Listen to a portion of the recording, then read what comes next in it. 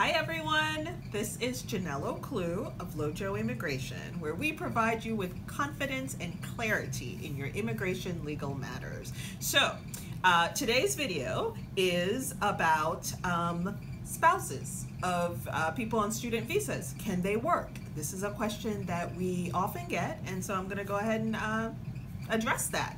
Okay? All right.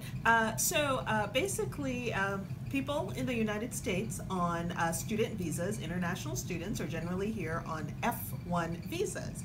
And a student can also have their spouse accompany them to the United States on what's known as an F2 visa.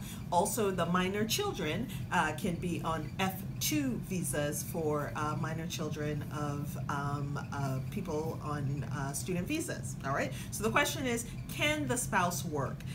The answer is generally no. Okay, an F2 spouse is not authorized to work in the United States. When the U.S. Embassy is giving the F1 student visa, they look to see that the student has the financial resources to be able to support herself or himself in the United States. And likewise, when they are looking to approve the spouse or the children for the F2 visas to accompany the international student to the United States, they also want to make sure that the family as a whole has the financial resources, either through sponsorship or through some type of a scholarship or maybe some assistantship program with the college or the university. So F2 spouses are not authorized to work in the United States.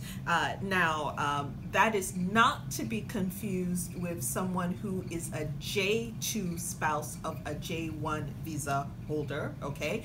J2 spouses are authorized to work and can apply for employment authorization documents, EADs, basically work permits. So whereas J2 spouses of J1 visa holders can apply for work permits, if you are here on a student visa, F1, the F2 spouse cannot work in the United States. Okay?